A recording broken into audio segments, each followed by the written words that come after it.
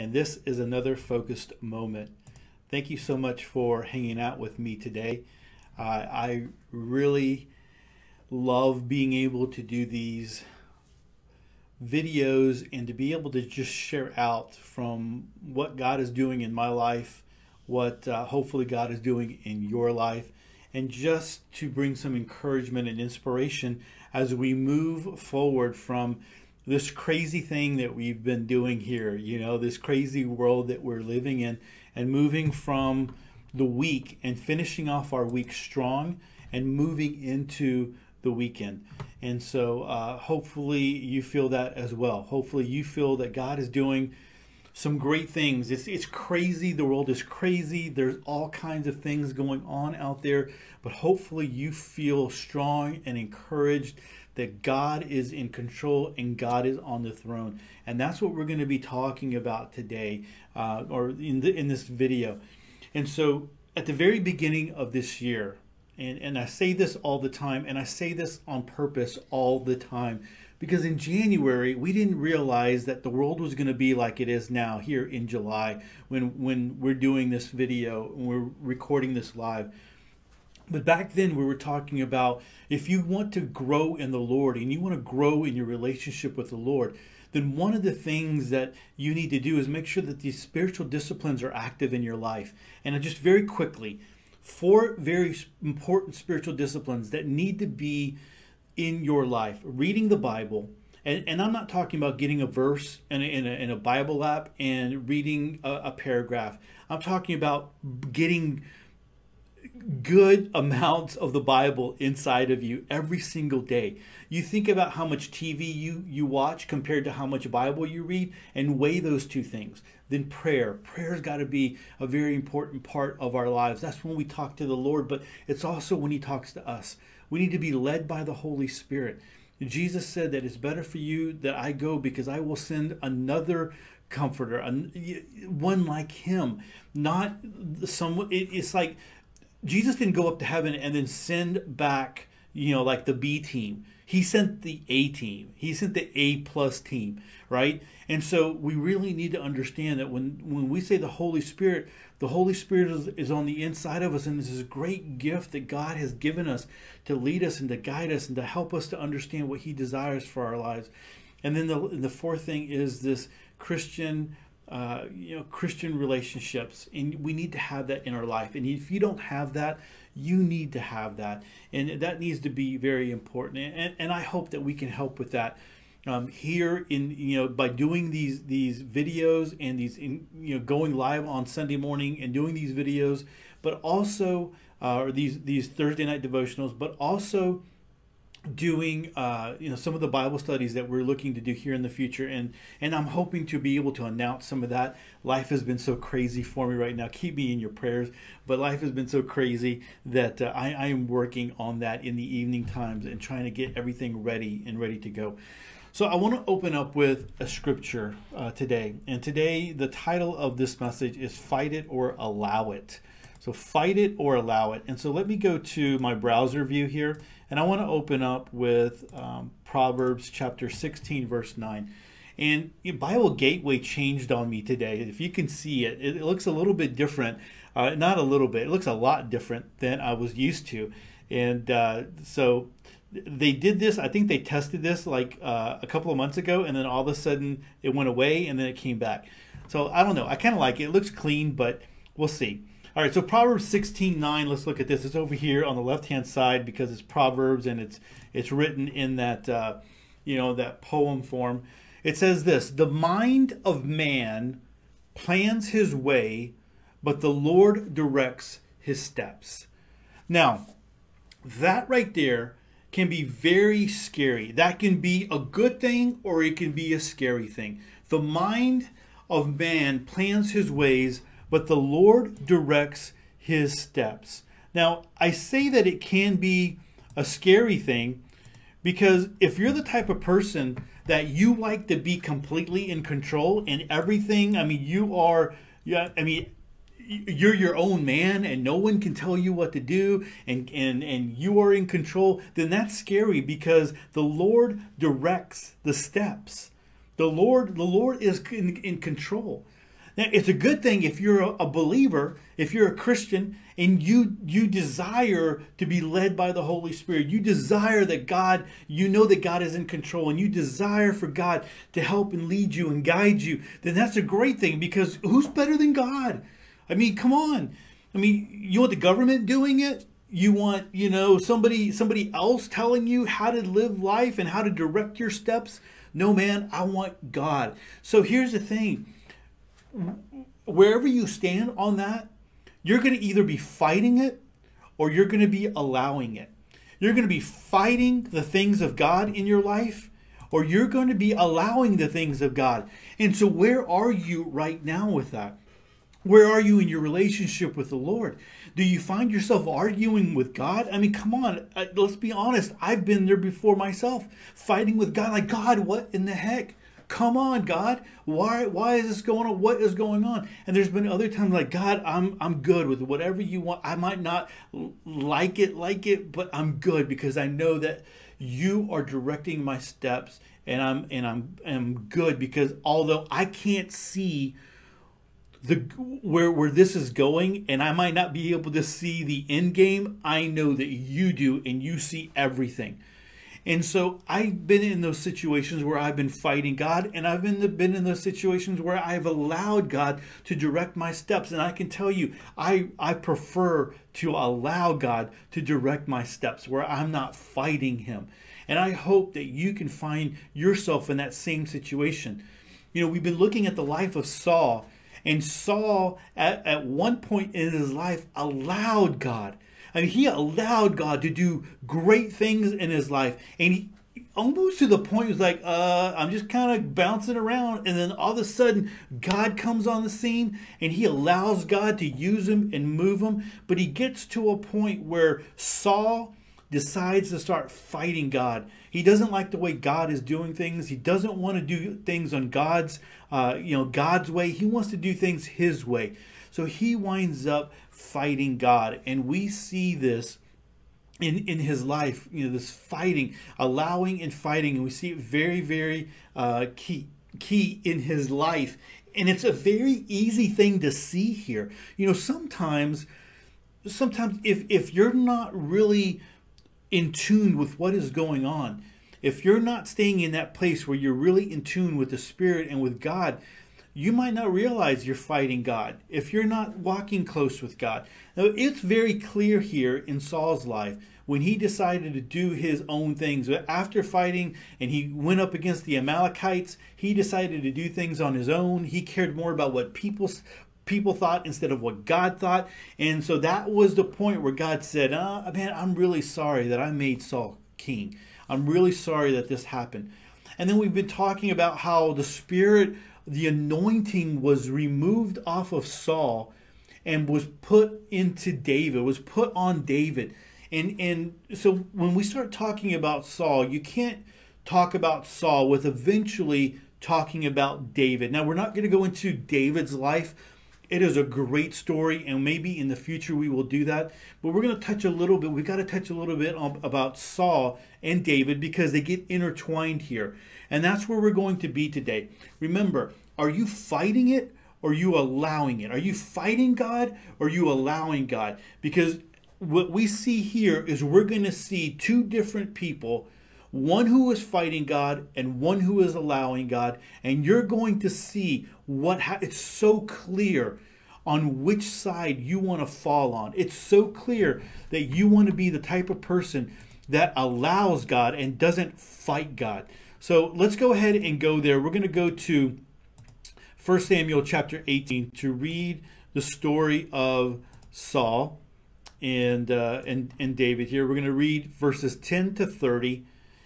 It's all good stuff, really good stuff. I mean, 1 Samuel and 2 Samuel, I mean, you could just start reading that and just go and go. But let's go ahead and start. We're going to just read from verse 10 to 30. Now it came about on the next day that an evil spirit from God came mightily upon Saul, and he raved in the midst of the house. Now, listen, I got to tell you right now, if you haven't listened to last week's devotional, then go back and listen to that one, because that's important. We talk about this evil spirit, and we talk about all that kind of stuff. So, and he raved in the midst of the house, while David was playing the harp with his hand as usual, and the spear was in Saul's hand. Saul hurled the spear, for he thought, I will pin David to the wall. But David escaped from his presence twice. Twice. Can you imagine? Like, here's the guy that you're playing for to calm down the evil spirits in his life, and you had a lot of success doing that. But then he has a spear and he tries to kill you, not once, but twice. I mean, that's crazy. So can you imagine what type of person you have to be to throw a spear at someone, not once, but twice, and a person who is helping you? Do you see how crazy that person's got to be?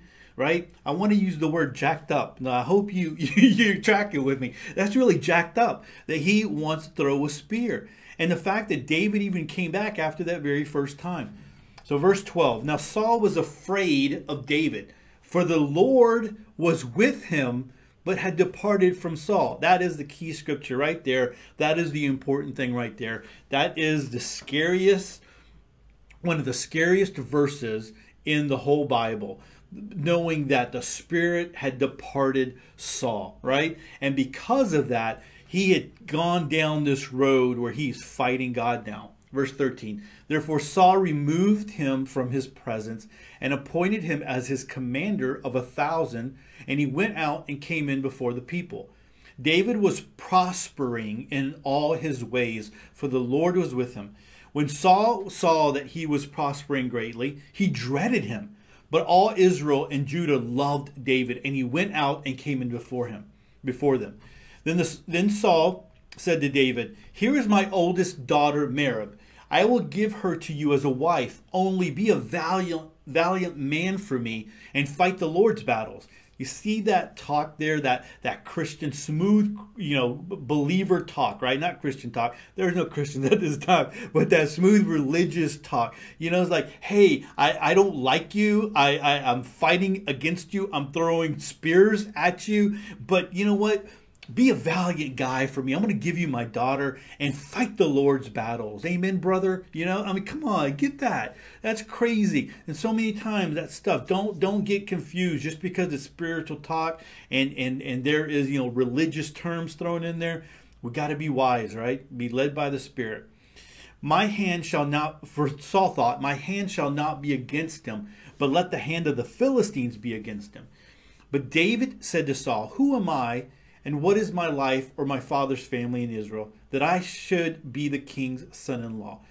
So it came about at the time when Merab, Saul's daughter, should have been given to David, that she was given to Adriel the Meholahite for a wife. Now, look at David's heart. He's like, man, I'm nobody. I'm a nobody. I'm like, came from the flocks. I'm a shepherd boy, and here I am. I'm in the king's household. I'm playing the harp for him. Now I'm leading the armies, and I'm leading thousands of soldiers out there. But he still had this heart that said, man, who am I to marry the king's daughter? I mean, come on, I'm a nobody. That doesn't need to happen. And so this daughter was given to another man. Verse 20, now Michal, Saul's daughter, loved David. And when they told Saul, the thing was agreeable to him. Saul thought, I will give her to him, that she may become a snare to him, and that the hand of the Philistines may be against him. Therefore Saul said to David, for a second time, you may be my son-in-law today. Then Saul, how jacked up is that? For a second time, you may be my son-in-law today. Can you imagine someone telling you that? Then Saul commanded his servants, speak to David secretly, saying, behold, the king delights in you, and all his servants love you. Now therefore, become the king's son-in-law. So Saul's servants spoke these words to David. But David said, listen to David's heart again. Is it trivial in your sight to become the king's son-in-law, since I am a poor man and lightly esteemed? The servants of Saul reported to him according to these words which David spoke.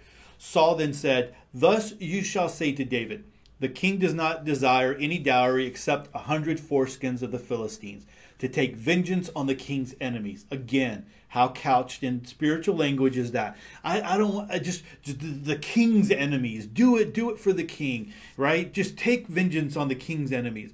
Now Saul planned to make David fall by the hand of the Philistines. When his servants told David these words, it pleased David to become the king's son-in-law. Before the days had expired, David rose up and went, he and his men, and struck down 200 men among the Philistines. Now remember, he was only required to get 100. He got 200. Then David brought their foreskins, and they gave them in full number to the king, that he might become the king's son-in-law. So Saul gave him Michal, his daughter, for a wife. When Saul saw and knew that the Lord was with David, and that Michal, Saul's daughter, loved him, then Saul was even more afraid of David. Thus Saul was David's enemy continually. Listen to that. Here's your father-in-law. He just gave you your wife. He's your father-in-law. You've been helping him. You've been ministering to him, in music. You've been doing all this, and Saul was David's enemy continually, right? Verse 30, then the commanders of the Philistines went out to battle, and it happened as often as they went out that David behaved himself more wisely than all the servants of Saul, so his name was highly esteemed. Man, I got to tell you, David was this guy who just was out there and was allowing God to do what God needed to do in his life. And I don't know about you, man, but that's the type of person that I want to be. I want to be the person that I allow the things of God, the anointing of God to work in my life. Versus the type of person that Saul was, who fought the things of God. He fought the Spirit of God, and the Spirit departed him. And because of that, he goes down this spiral that where you are trying to use your own daughter to kill off this guy that you are definitely afraid of, right? So I want to share a couple of thoughts here with you. And the first thing is this. The further away from God, the further away that Saul got away from God, the more depraved he became. The further away he was from the Spirit, the further away he was from the things of God, the further and further he went down this depraved madness and this craziness that it didn't matter what he did. It doesn't matter who he tried to hurt. He just didn't want the things of God to move forward. He didn't want David, who by this time was already anointed to be the next king of Israel. He didn't want him to move forward. He didn't want to see him blessed. He didn't want to see him excel. He didn't want to see him successful. But he was willing to use anyone and anything around him to counter that thing. You see, and that's what happens. When we begin to fight God, and the more that we start fighting God, and the more that we resist God, the further away we get from the Spirit, the crazier our world gets, the crazier our lives get. Have you ever known someone who was a believer at one point, and then because of for whatever reason started heading down a different path, and then you just later on you saw them and you're like, I don't even recognize this person anymore. I don't even recognize who this person has become because they have moved so far away from God. And that's what we see in Saul. In like you read in the New Testament, we look at the Old Testament and we see what happened there. We see the stories that are written there, and we desire to apply those in our lives because we don't want to be like Saul, who fought God. We want to be like David, who allowed God and the Spirit to move in his life. I want you to see the conspiracy that was going on here. The conspiracy against David. The further he gets away from God, the more he fights God. There's this conspiracy that it doesn't matter what is going on. He's got servants going back and forth, and his spies telling him what what needs to happen, and people going up to David, and David is acting honorably, and David is acting, he's right. He's like, who am I? I'm a nobody. But Saul is behind the scenes trying to manipulate things. And here's the thing. It doesn't matter how much he tries to manipulate. God is still in control. God is still doing it. God is still there. And that's another point that's so important here. Listen, I need you to get this point right here. When God is involved, listen, I don't know where you are right now. I don't know what life is like for you. I don't know if you're going through a trial right now or things are really good. I don't know if your trial might start tomorrow. But I need you to get this. When God is involved, nothing that anyone else wants to do, no matter who they are, will prosper if God doesn't want it to.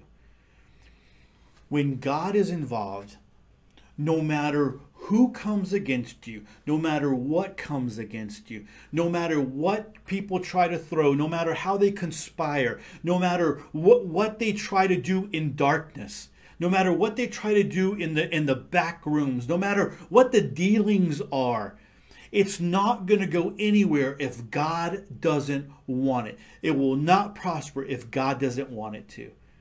And man, that's what we see right here so plain with David. It didn't matter all the things that Saul is trying, all the backroom dealings, all the, hey, go tell David this, all the manipulation, all that is happening doesn't work out because God is involved, because the Spirit of God is all over David, and God is looking after David, and David is God's anointed man to be the next king. And so it doesn't matter how much Saul throws. Hey, let's go ahead and remove him from my presence. Let me make him a commander of 1,000. And he goes out there and he has success. All right, okay, so I'll give you my daughter, but I need 100 foreskin. Okay, you need 100 foreskin? Let me bring you 200 foreskin. No, you want to kill off David and put him fighting against the Philistines? Oh no, he's going to have success, and guess what? Everyone is going to love him. Everything that Saul tried to do and to throw at David wound up backfiring on him because God was involved. And listen, that is so good news for us.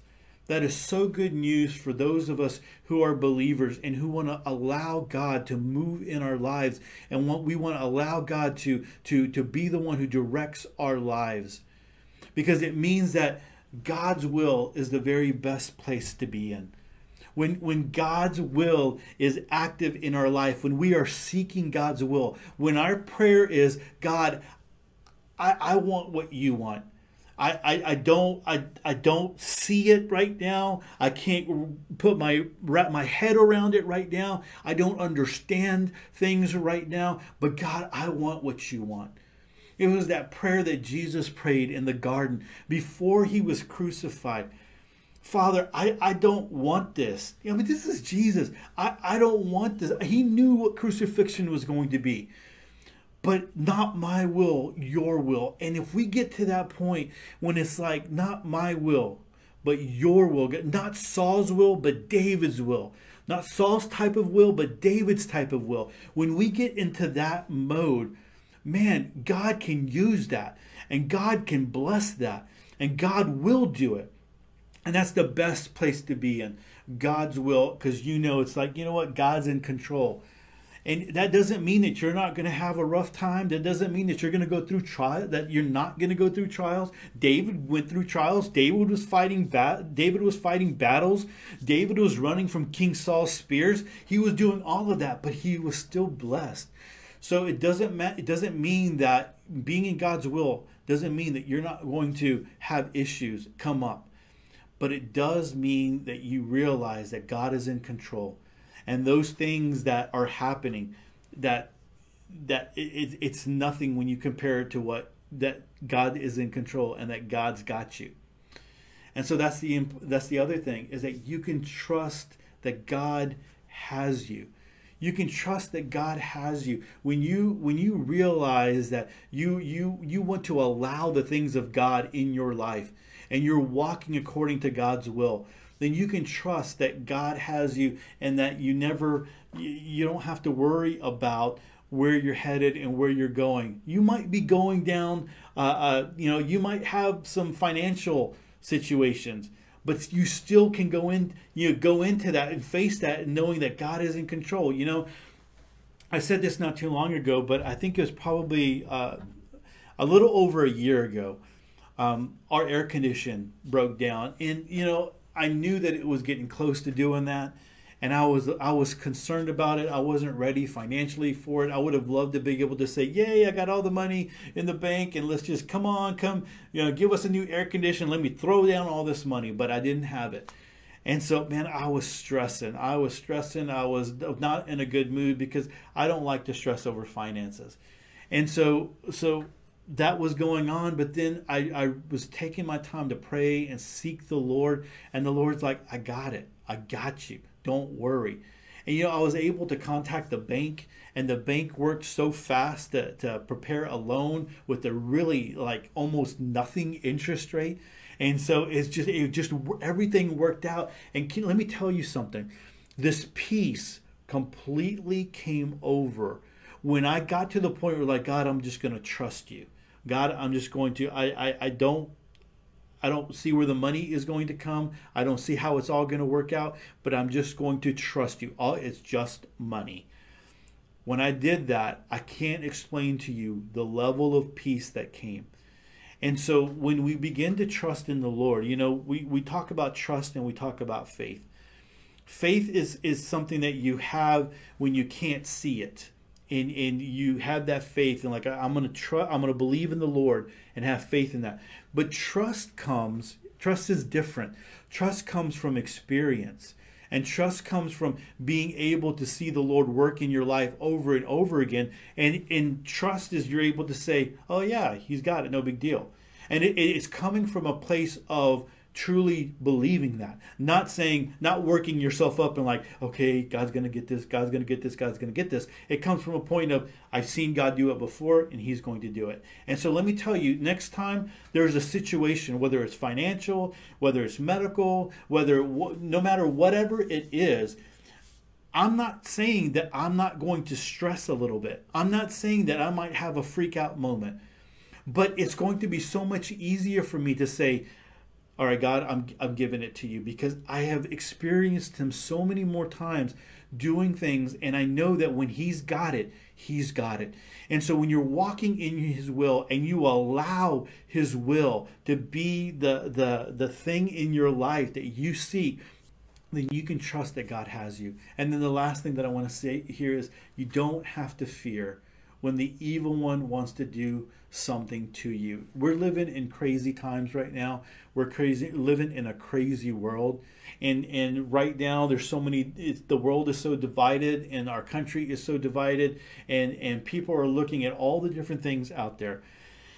We can look at good versus evil, and we can look at all of that kind of stuff. But when you're walking in God's will, you know that he has you. You don't have to fear about the next thing that's coming up. You don't have to fear. Some people live like that. And there's been times maybe when I've lived like that as well. I'm like, "Oh my gosh, what's coming next?" And I don't know. Have you ever been there before? Where it's kind of like, "Oh my gosh, this happened. What's next? Come on, what's next?" And so it's like you're waiting for the next hammer to drop. You're waiting for the next thing to happen. And when you are living, okay, so let me go back. When those types of things have happened in my life, I haven't had that strong relationship. I haven't had that strong foundation. Wasn't seeking the Lord like I should have. But when you get to that point where you are seeking the Lord, when you are allowing God's will in your life, and you come across those things, they might be a little bit of a road bump, but then you get to the point, it's like, "You know what? I don't have to fear. God's got it. I don't have to fear about this. I have it." And so that fear, you're not coming from a place of fear anymore. You're coming from a place of looking at, "God, what do you have for me here? What's the next thing that you have for me?" And so that's so important, because there's a lot of people that I know that live out there and they live in fear, and we're not supposed to live in fear. We're supposed to live according to God's will and what God has for us. I want to close out with this scripture, Psalms chapter 37, verse 23 to 24. Let me go there in my browser. Let's look at this. The steps of a man are established by the Lord, and he delights in his way. When he falls, he will not be hurled headlong, because the Lord is the one who holds his hand. Look, like I said earlier, I don't know where you are right now. I don't know if you're in a situation where you're struggling. Who knows, you might be in a situation tomorrow when you're struggling. But I know that if you allow God in your life, if you allow the Holy Spirit to lead you and guide you, if you allow God to be number one, then your steps will be established by the Lord. And when you get to that situation, when you fall and you stumble, you don't hurl headlong and completely lose it. You just trip a little bit. You just you're walking along and you just, it's like when you catch your shoe on a root or something that's stuck up or whatever. You stumble a little bit, but God has your hand. Who doesn't want that? Who doesn't want to live their life knowing that God has your hand? So allow God to be God in your life. Allow the Holy Spirit to lead you and guide you.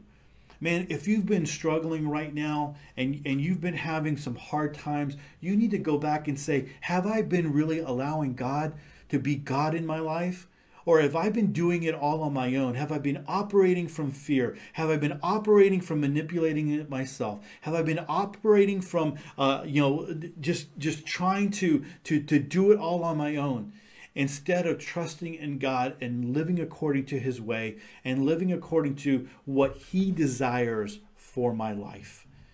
Man, that's some good stuff.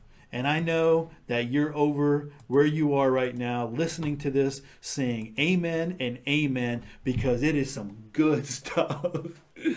All right, man, I hope, listen, that you're in a place where God is big in your life. But if not, come on, let's do this.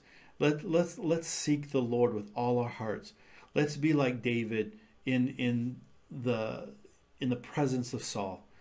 This crazy world that we live in right now, and all the things that are going on, the world needs believers who are going to live according to the Word of God, and that are going to let their light shine out there. Amen. Let me pray. Father, we thank you so much, Lord, that we have these examples in the Bible of how to live our lives. And we thank you that we can see this difference, this vast difference. And we look at Saul and the way that he treated David and the way things were going on. But we know that it was because he was so far away from you.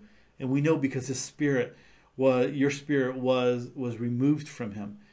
Lord, we thank you that we have the Holy Spirit, every single one of us. And the Holy Spirit is not removed from us, Lord, because we desire you, we seek you. That is the thing that is the biggest thing in our lives. That's what we want. So I pray for everyone who's watching this video, Lord, right now, and listening to this devotion. And if they're struggling, Lord God, I pray that they would seek you right now and realize that that is the key to where they need to be. Their next step is to trust you, not their next step is to get some more money or to, fight people in their lives or whatever it might be. The next step is to draw close to you. And those of us who right now are living according to your will and are strong in what you have for us, walking according to your ways, Lord, help us to be that light out there, because things are crazy. You know it. Nothing that is happening right now is a surprise to you. We thank you that we can be that light out there where other people can know that there is something more than just what they're seeing in this world, what they're seeing on social media, what they're seeing on television, that there's more to it all. And there's more to even when we breathe our last breath. We give you all the praise and glory in Jesus' name. Amen. Thank you so much for watching this video, this devotional, and being part of this. We just want to say thank you, and we look forward to Sunday morning when we do this again live. We welcome you to come and join with us, where we get to worship and we get to seek the Lord together, and we get to see the next thing. What does God want for us? So again, bless you. Have a great week, and we will see you Sunday.